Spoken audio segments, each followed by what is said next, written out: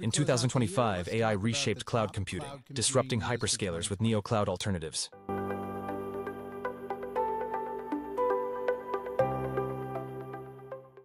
So welcome back to the Cloud Computing Insider. My name's Dave. Let's get started.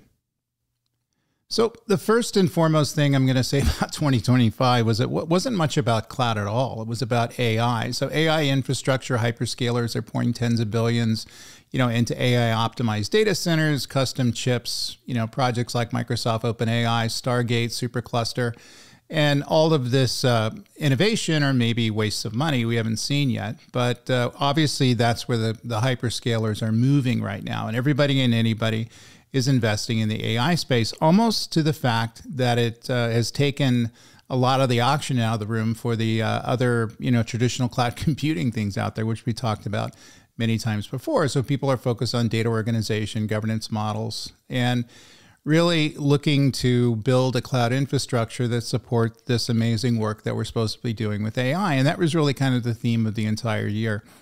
Everything had an AI trend to it, whether it was related to AI or not. I think everybody is just chasing the hype, and that's going to be going on well into 2026, if not well into 2027, but we'll see where things go.